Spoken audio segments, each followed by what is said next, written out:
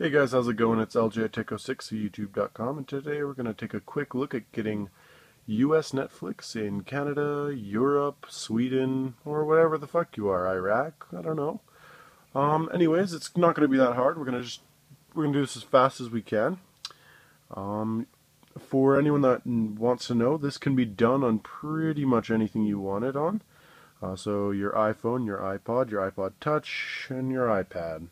You can even do this on your MacBook. Right now I'm going to be doing it on my PS4.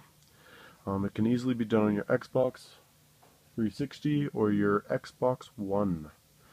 Today we're taking a quick look at the US Netflix right here. You can see there's a whole bunch of different things on here than there normally is.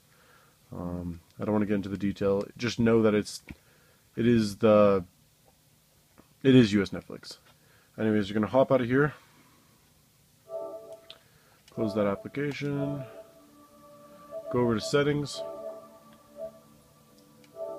I'm going to go down, network, set up internet connection, use Wi-Fi, go to custom.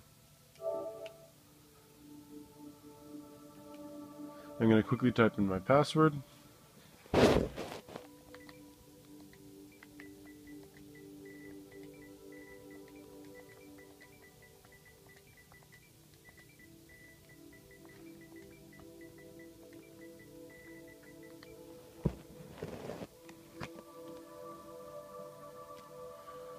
Password is in.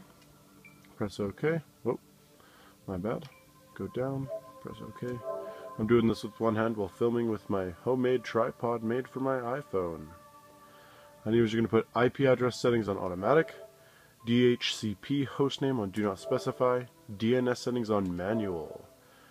These are going to be the numbers that you're going to use. Let me get a little bit closer here. 109, 123, 11, 24. And that'll be for your primary DNS. Secondary DNS is going to be 192, 95, 16, 109. For that's pretty much self-explanatory. You can use those on pretty much any device you want to. Just throw those codes in and it'll be good to go. I'll be putting up more DNS codes as we go along because they do